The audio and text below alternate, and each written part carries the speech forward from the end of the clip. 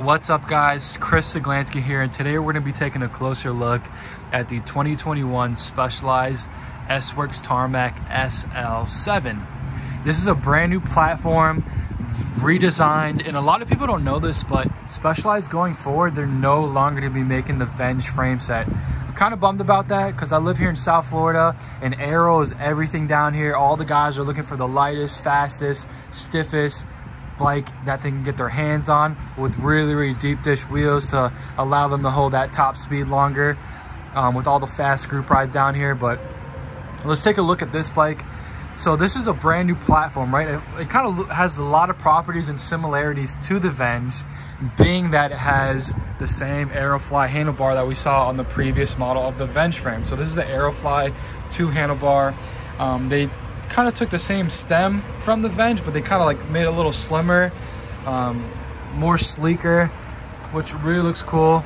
And they kept the same S-WORKS power saddle, which this is the most used and sought after saddle that Specialized has been putting on most of their bikes.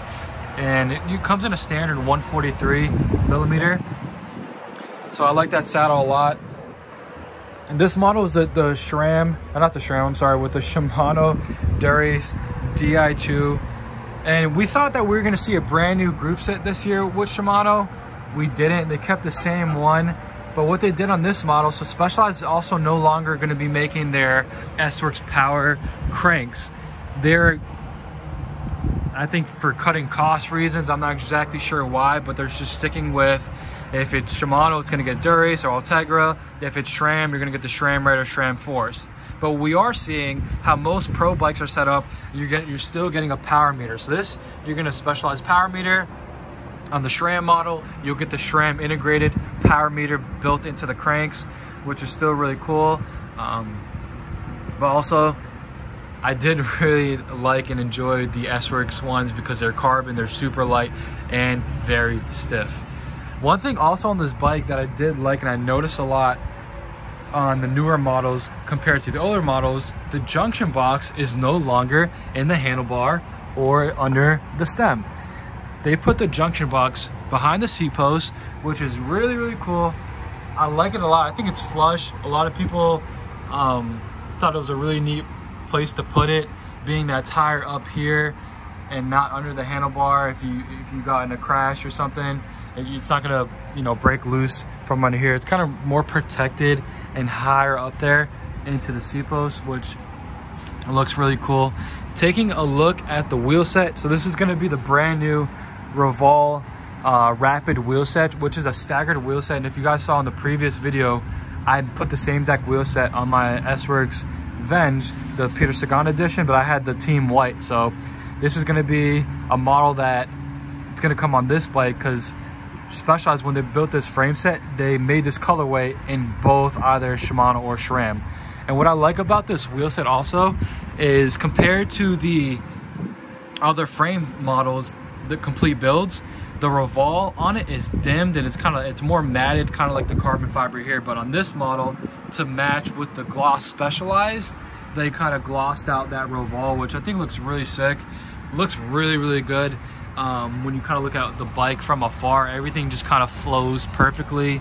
And this colorway is a Matte Black Chamaeleon, which we've seen Specialized kind of do chameleon frames before. It'd be more purplish blue gloss. We've never seen them do something like this before. This is greenish purple, but still matte, sleek, very stealthy looking, very aero looking when you look at it from the side or from the front. I think the bike looks really cool. This year they carried on obviously that Dura, the Di2, which we've seen in models before. We talked about the crankset, but we thought that they're going to release a brand new one. I heard around January, February, they're going to come out with a brand new group set. We haven't seen it yet. We thought we were going to see it with this bike, or even with the new Athos. But honestly, I love this group set. I personally think this group set's phenomenal. They used it for 3+ years. Never had a power problem with it. Shifts smooth, super light.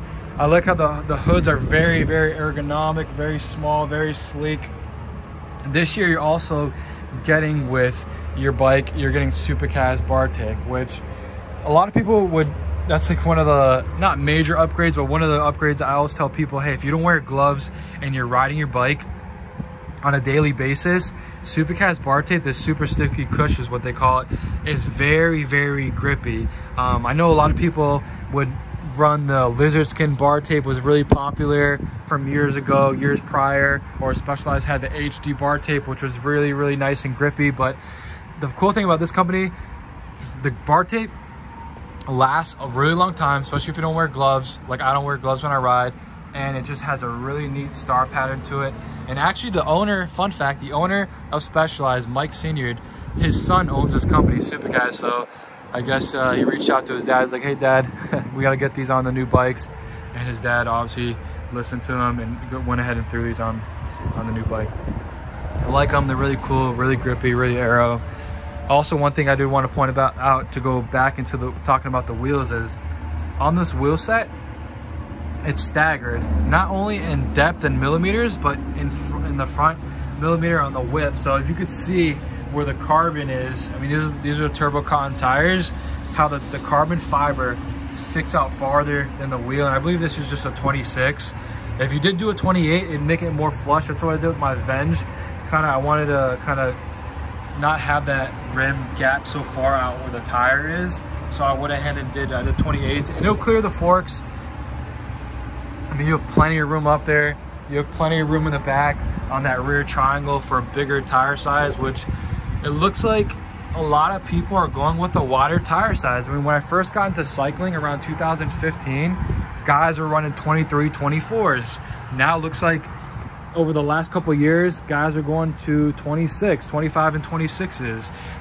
Continental makes a GP 5000. A lot of people are running those 700 by 25 tires. And Specialized, me and all the guys at the shop, we were running the S-WORKS turbos or turbo cons and a 24, 26.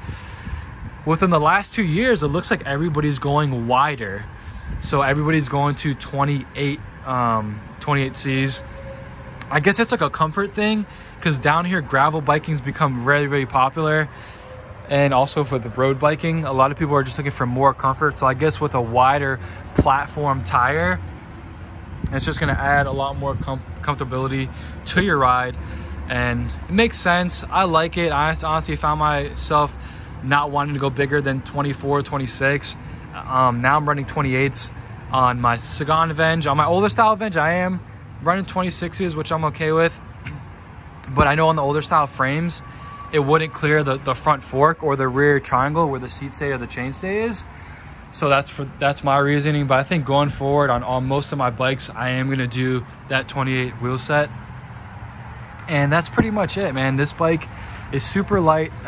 There's Specialized is claiming in a 56 centimeter, which this is, the bike is around 15 pounds, I think 11 ounces or so, give or take, which that's insane. I mean, for a bike with disc brakes, that's super, super light. I mean, we've seen Specialized do this before on some of their bikes, where I remember, 2 years ago, they released the Specialized SL6 Ultralight, and that bike with rim brake, I think it had the EE CycleWorks brakes on there, was under 15 pounds. But to have a bike to be fully equipped in this size with disc brakes to be around 15 pounds is insane.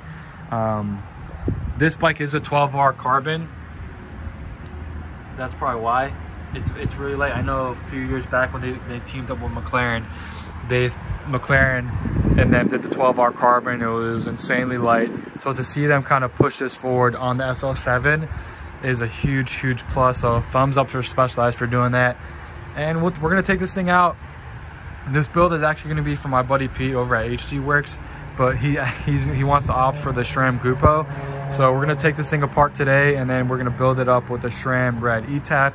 And once that's done, we'll go ahead and give you guys another review, and we'll talk about that bike some more. But that being said, if you guys have any questions, comments, and concerns, just drop it down in the drop down box, and go ahead and like, subscribe, and we'll see you next time, guys. Later.